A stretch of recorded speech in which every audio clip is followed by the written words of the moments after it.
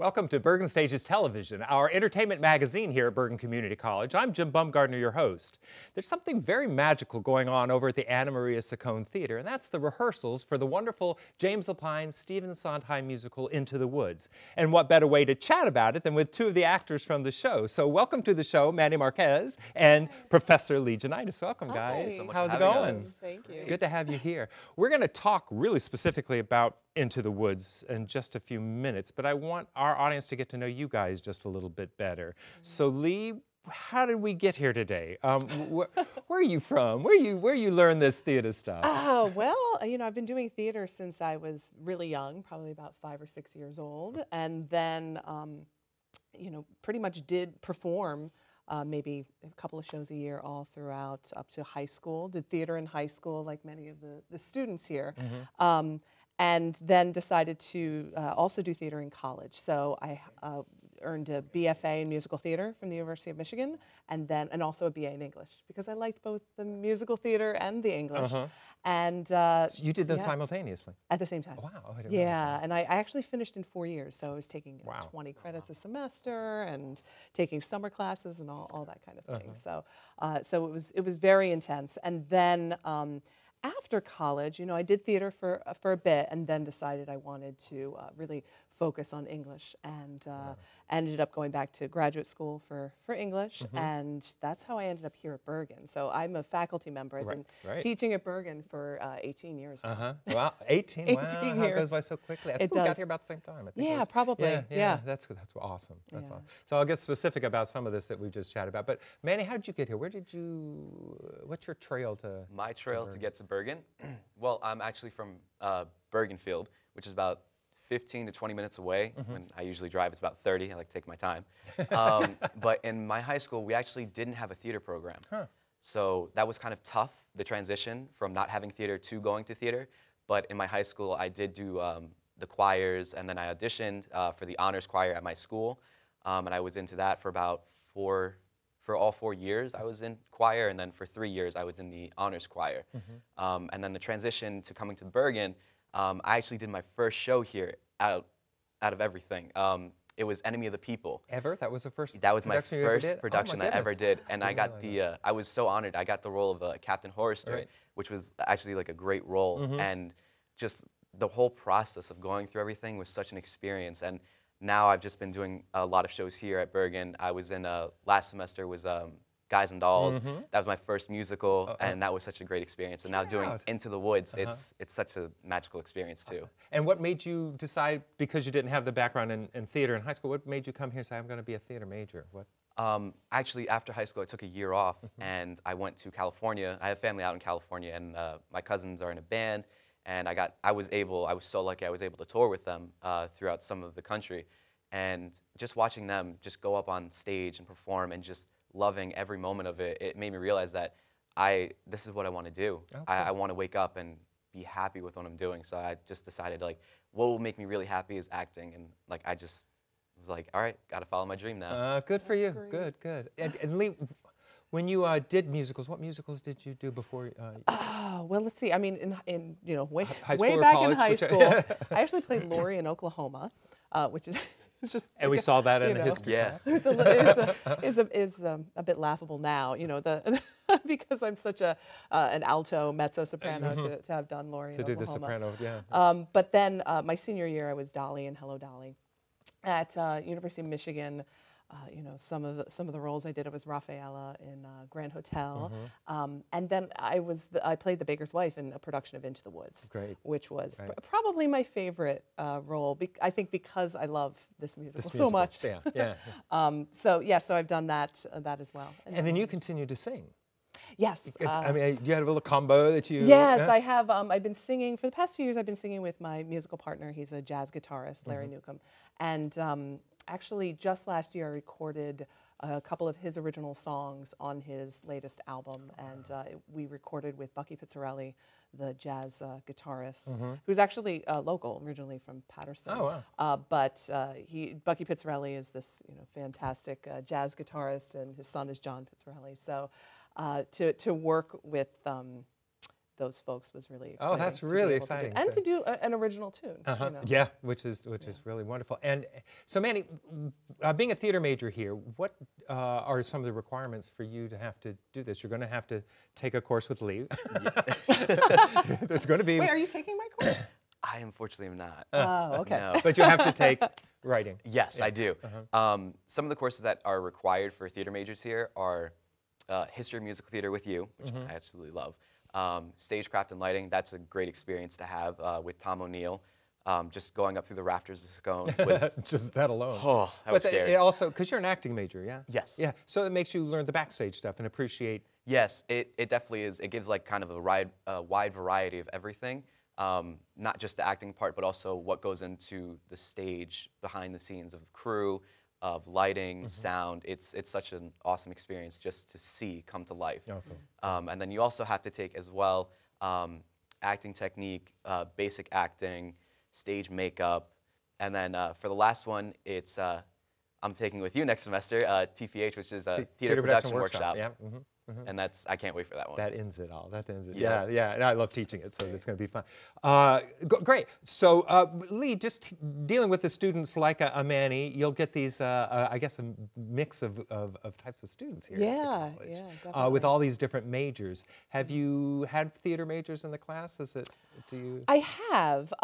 You know, I've had theater majors in my class. You know, I've taught. You know, primarily English courses. Right, But right. for the last few years, I've been teaching the Introduction to Theater course. So I have some students who are really involved with theater. They know a lot about it, and some of them who know less about it. It's their first exposure to theater, and I think it's maybe it's a wonderful gen ed course to take It is. for students who may not necessarily be interested in pursuing theater, but it's exciting to see all of these different elements of the theater. It's such a great experiential course. Students do crew hours. They go to see the productions. They get to see theater, you know, via video in the classroom, and then it's Yeah, more than they ever thought they were going to. Yeah. You took intro Exactly. to theater, didn't you? Yes, You I took intro to theater. So And I think it's a. that was a great experience too. Yeah. Just learning the whole process of how theater came to be back in ancient Greek The history. Yeah. It's fascinating to learn. And then also with history of musical theater, I've learned so much that I had no idea about that you've been teaching, and it's wonderful to see all this and just experience it too. And I think, yeah, it's great to have people who are theater major, but also those that had never experienced live Right. theater at all to Right. open their eyes to the world of theater, this wonderful world of and theater. I've been very lucky in that with the sections that I've taught, I've had at least some students who have had some exposure to theater. So we were just talking about this right before we came on air here, the idea that if it comes from the students, there's so much value in that, to have the conversation initiated by the students, you know, students sharing things that they've experienced with Right, theater, right. And providing that to the other students. I mean, that's what it's all about. Yeah, you know, yeah, yeah, being in yeah. a class. Yeah, and and it being a gen ed course, meaning anybody can take it, Right. Because it's a humanities. It's just so much fun to bring theater into their life. So it's really cool. So glad you brought that up. So Manny, when you audition for things here at Bergen, is it hard? Is it a difficult process? I mean, everyone has a different process of how they take to it. For me personally, what I do is that I really sit down and I look at what I'm auditioning with, the pieces that I'm given, and I also kind of look at the story to understand it a little bit. I mean, I don't know the whole thing. I just look at like a summary of it and try to understand certain characters. And I say, you know, I really like this character and I want to audition for this character, or I want to audition for this character. Or even if you don't know which character you really want to go for, just to look at all of them and just be like, you know, I'd be happy with whatever I get. Right. And then just looking at all the pieces that I have, and I kind of look at it and I try to memorize it as much as I can, and just really have different takes on it, you know, different emotions you can feel. And you just got that the day of the audition. Yes. Right? So you just got the piece of the script there, Yeah, and so you take especially time for, to really... for Into the Woods, when we, luckily we had the music for the audition ahead of time, and just listening to it, you know, over the track, and then also trying to find different like takes on it. It's definitely a little bit difficult at times because you're trying to get out of your comfort zone. Right. But as soon as you can kind of hone in on it and really understand it, it's such an amazing experience. Lee, what was the process? Because in grad school with the BFA, auditions were a little bit more difficult. Well, you know, we would typically, when we auditioned for shows, we would typically have to bring in a piece of music, our own. Right. Like, your audition piece, just like you would if you were. Rather than when we auditioned for Into the Woods, we had the music that you wanted to hear. So that was always interesting. If we were doing a particular piece, we might try to audition with something written by that composer, but maybe not from the same show. I'm thinking of an example, auditioning for The Most Happy Fella, written by Frank Lesser, and so then instead auditioning with something, lesser-esque, but not that from that. Or Rogers, if it was Laurie, to come in with something from Carousel or something like that. Exactly. So it was a little bit different. But for this audition, it was great that we knew what we were expected to sing. I think it was 16 bars that we were asked to do. One song for women, one song for men.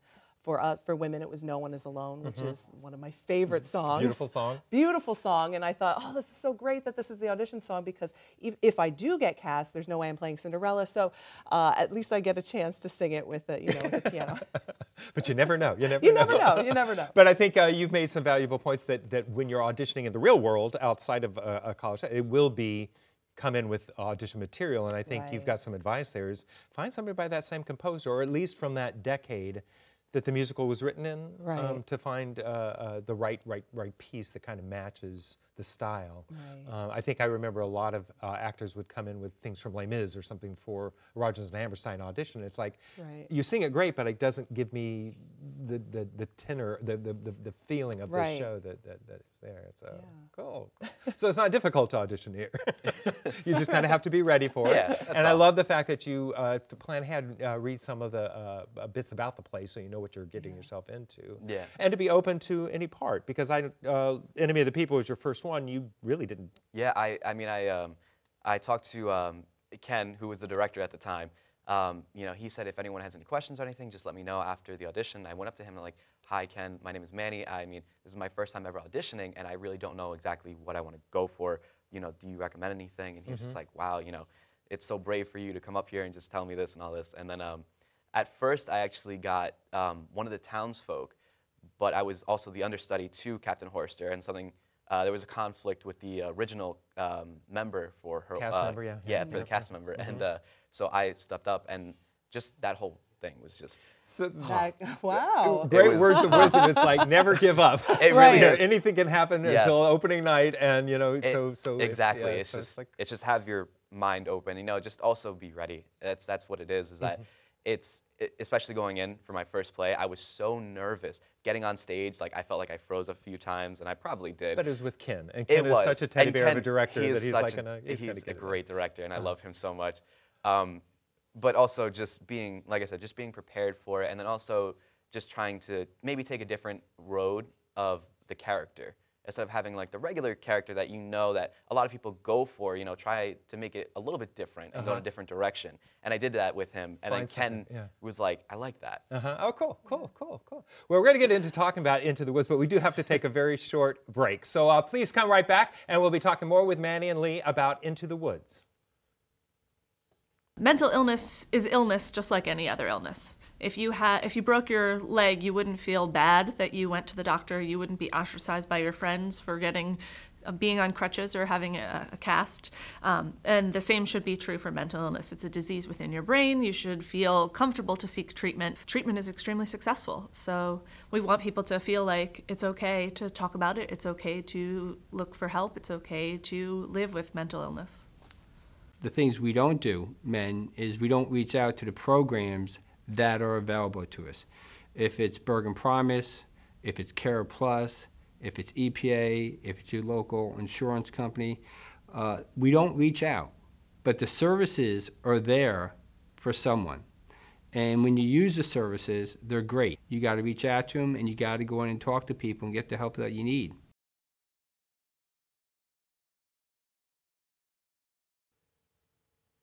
Hi, welcome back to Bergen Stages Television. I'm excited because we're talking about the wonderful musical Into the Woods with our guests Lee Janitis and Manny Marquez.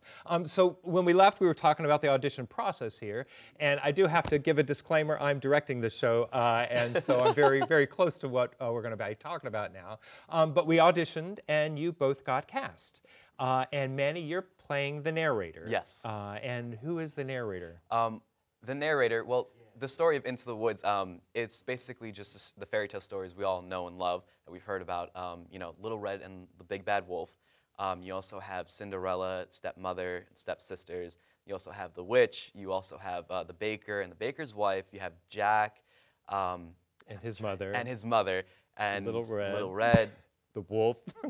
Yeah, you did all that. Yeah, good. Yeah. There's so many different characters. And then the narrator is he's just, you know, going through the story and just telling the audience about what they already know. Well, we've kind of set it up that you are coming through the woods and stumble upon the story. Yes, which I love this so much because we've taken such a different approach where the narrator usually comes out with, like, you know, a suit or a tuxedo and just like, oh, well, once upon a time. But what you did, I love it so much because it's so different, where I'm just a hiker in the woods and I stumble upon a fairy tale book. And then I open it, and that's when it starts. Comes to life. And it comes to life, and it's my interpretation of what I think the fairy tale stories are. And I think that's such an amazing concept that it's just so different from what we've already seen. Good. I agree. Oh, thank you. Can I speak to that Yes, for you a may second? speak to that. I do. I've been thinking about it a lot because it's a different kind of conceit for the narrator. Yeah. And you know, initially when the show was produced, I think, you know, James Lapine talks about how he envisioned the baker and the baker's wife as these sort of outsider kind of characters. But you know, now Into the Woods is so ubiquitous. You know, it's been around for over 30 years now, and people really know this show. Not everybody who comes to see it will know it, but many people will know it. The baker and the baker's wife have sort of taken on their own fairy tale role. Yeah. You know, so the narrator. That makes sense. You almost think, why did I miss that one growing up? Right. Yeah. Exactly. You're like, oh, that's just a different fairy tale I didn't quite know.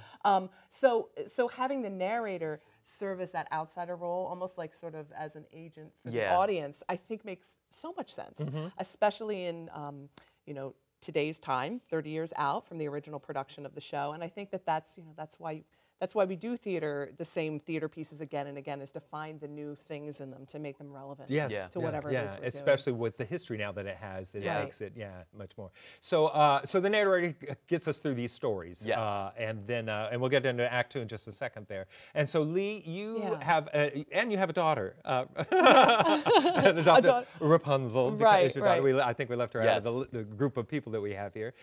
You come in and you talk to the baker and baker's wife. What is their situation? And how did you get involved with them? in this? So the first time you see the witch, she comes in and she is explaining a curse that she's placed on the house of, you know, the baker and the baker's wife. And this curse rests on a misdeed that his father did, which is that he ended up stealing from the witch's garden. So with that plug, I think do you mind doing a little bit of what happened with this curse? Because I think it's a cool little rap thing that they've written in this, and you do such a great job. So so Lee's going to do a little bit of the witch. Sure. So she explains to the baker that when the baker's mother was with child, she had developed an unusual appetite. She took one look at my beautiful garden and told your father what she wanted more than anything in the world was greens, and nothing but greens, parsley, peppers, cabbages, and celery, asparagus, and watercress, and fiddle ferns, and lettuce. He said, all right, but it wasn't quite, because I caught him in the autumn in my garden one night. He was robbing me, raping me, rooting through my rutabaga, raiding my arugula, and ripping up the rampion, my champion, my favorite. I should have laid a spell on him right there. Could have turned him into stone, or a dog, or a chair. But I let him have the rampion. I'd lots to spare. In return, however, I said, fair is fair. You can let me have the baby that your wife will bear, and we'll call it square. Good. That's good. Yay. So, you know, she acquires Rapunzel, who is the daughter. And then that becomes pretty much the most precious thing in the world to her.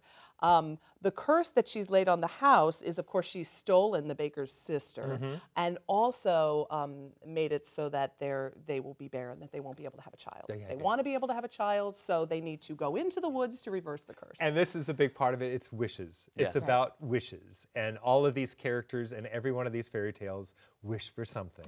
Whether it's a better life, a Cinderella to go to the ball, and these guys wish for a child, the baker and the baker's wife. And so you send them on a mission to collect. The cow is white as milk, the cape is red as blood, the hair is yellow as corn, the slipper is pure as gold. All of us. So they had to get these 4 difficult ingredients, you know, and so they traipse off into the woods to find these ingredients. And of course, along the way, they had found some beans that the father had given, had stolen in the pocket. Yep. And of course, that gets the beans to Jack. Yes. Can you take it from there? I think I can. So they give the beans to Jack in exchange for his cow as white as milk. And then, of course, that's the story of Jack and the Beanstalk, which is a great story. I love it so much. That's one of my favorite fairy tale stories. And then also with the other ingredients as well, you have the cape as red as blood, which is also Little Red's cape. So you see the interaction between the baker and her and how he gets the cape. Then you also have the hair as yellow as corn, which is for Rapunzel, for her long, beautiful hair. But there's kind of a twist at the end of it, which is, it's very interesting. And then we also have, lastly, which is the slipper as pure as gold, which is for Cinderella. Usually in the stories, we know that it's a glass slipper, but in the original story, it's actually the slipper as pure as gold. So they went back to the Grimm's fairy tale. They really went back and, Yeah. and took those, put them to life. Great. And so they get these ingredients. So what does the witch wish? What is her? Because everybody in this has a wish. Right. And we don't quite know at first. You know, can I share that? Yes. So she, you know, she's this, you know, ugly, unattractive witch. But then what she's actually looking for is to return to her original state of youth and beauty. And so that's what, ostensibly, that's what she wants. But, you know, we've talked about this too. What is her real motivation? The reason that she really wants to be younger and more beautiful is because she wants to hold on to Rapunzel. You know, Rapunzel has now grown up and she's a teenager, and you know, And sees who her mother is. and sees who her mother is, and she really wants to hold on to Rapunzel. So that's really what her wish, I think, is about. And it's such a touching story too, because it's about parenting so much. And that a parent thinks they need to do something like this in order to make their children like them better. And it's like, stop it.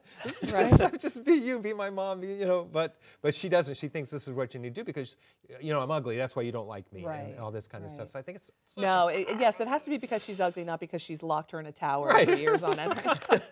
away from everybody. And all this. Exactly. And of course, she falls in love. A prince rescues her, and we'll get into her story a little bit later. So we finish the act. It does end. Yeah, with the Happily Ever After that everyone knows, and I love it. That's my song. It's just Ever After. It's such a great song. And it has. Everything's kind of wrapped up. You know, you have Rapunzel with her prince. You have the witch who reversed the curse. You have the baker who now has a child.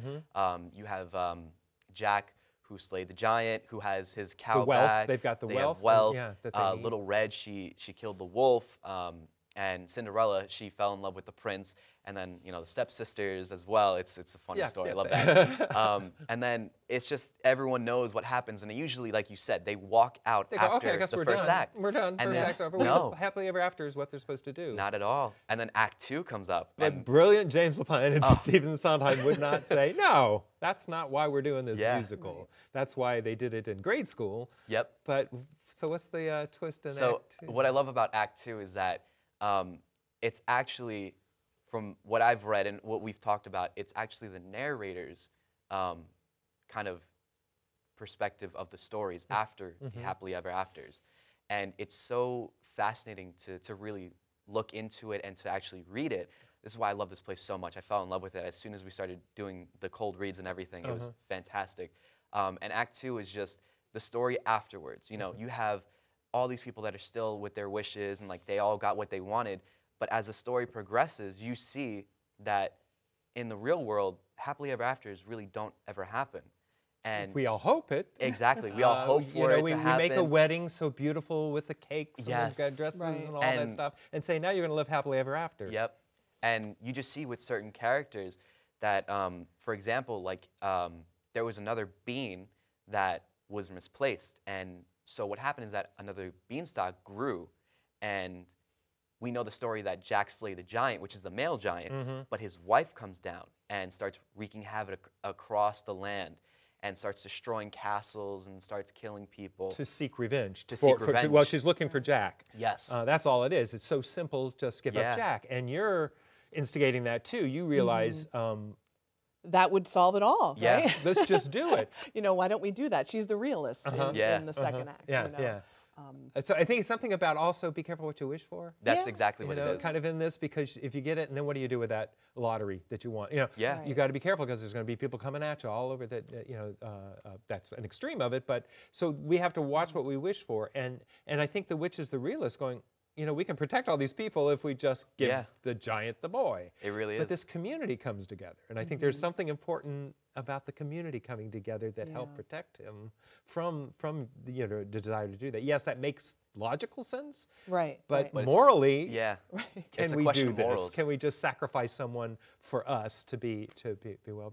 So loaded. This It really is. There are There's so so many much different- into it. So much It's into about, it. you know, single parenting, also about what's right and what's wrong, and it's and the just- gray in between. Yes, Yeah. exactly. Yeah. It's such yeah. a lovely story. Like I just, I So get chills hang every time around I for think Act about 2 it. because it is so important. It Act is 2 so really important. tells Act 2 us really is. that, you know, and be careful of what your song at the end. Yes. Right. Oh. Well, you're thinking about children. will Yeah, listen. yeah. Yeah. Yeah. Yeah, I mean the sort of lesson that we learn about what children hear, right? So the line "children may not obey," you know, and as a mother, this is absolutely true. I know this to be true, but they will listen, which means that they're following and they're watching what it is that we do. So we have to be really, really careful. Yeah, with that. yeah. And that's that's where it becomes really, really powerful. And I do think that no one is alone is also Oh, a yeah. huge piece There's of what they're second saying. act is in that loaded with second all act. those Yeah. great, no Yeah. more. No more. Just Right. has such great, and that Sondheim's music Right. is challenging. Right. It is. I have to say, the cast came in so ready to do this musical that it made Jess Abrams, our musical director, job so easy. She says, they know this stuff. This is fun. Yeah. You guys were so ready to do this musical that what we thought were going to be difficult songs, they came in knowing, Yeah. which has been great. But I think- it's still challenging. Yeah. I think the best was Lee. When we first heard the rap, she just went like this, and it was like, it's like, how did you do that? Boy, all those words came out. Yeah, it's like, a lot wow. of words. And then you do it. I love the music near the end is when, because I do miss choir every single day. It was so fun just being able beautiful to, blend the and- blending, and then now it's such just, I'm trying to think of the word. It's such a like kind of memory that I've had that I've longed for so long. Yeah, It's just yeah. having those blends. I'm glad you at can the feel it very because end. we hear it out in the theater, hearing Yeah. the whole group come on, all It's 22 just- actors come on It's stage. so and- amazing. Those are my to hear favorite everything. songs to perform. Yes. Is Oh, when they're we're all just every day. together. Yeah, performing, yeah. Because the talent in this Yeah. cast is So we have Everyone is so we're talented. now we're into we're heading into technical rehearsals. We're Yep. tweaking all the roles and all the blocking to get it ready for opening night. Right. We have Marie, Natalie putting costumes on you. We had the publicity shot with you with the makeup, Right. which is a challenge. to right. put- And shout out to Mary Clifford and Mia who, Yes, for yeah, helping yeah. me Because with it's those a- prosthetics. It's really Yeah. difficult makeup, but Yeah. and what I love is it's fun to be ugly. You know, a lot of people go, "Oh no, I have to be beautiful." It's like, no, it's No. kind of fun to be this creepy, ugly witch. Well, I which mean, I is think a kinda big fun. part of the character too is going the back and forth, between beautiful and ugly, Mm-hmm. and what that actually means, and, We have a cool set of woods, of course, and all the Yeah. stuff William Yes. Anderson has done. Jared Saltzman's doing lighting, which, as you will find out, the lighting is such an important element to this show Yeah. with the shadows, because there's so Yeah. much the shadows give us in this show. And we'll put it together with the pit. We have Matt Owitz doing some props for us. Yes.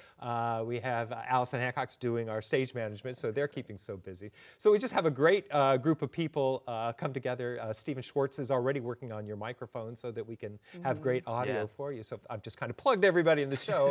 But the show is coming up. We open the Friday right after Thanksgiving, so Yeah. we're Yeah. ready to do it. So opening night is the 30th of November, and it runs for that weekend and then the following weekend. I think it's the 6th, 7th, and 8th of December. Only 7 performances over at the Anna Maria Saccone Theater. You can get your tickets at tickets.bergen.edu or drop by our box office in A130 in our main building here at the Paramus campus. Guys, we're done. Thank you so much for being on the show. Thank you It's so just much for been having so us again. awesome. Yes, thank you. Break a leg with the show. We can't wait to see it. All right? And thank you for watching, and we'll see you again next time on Bergen Stages Television.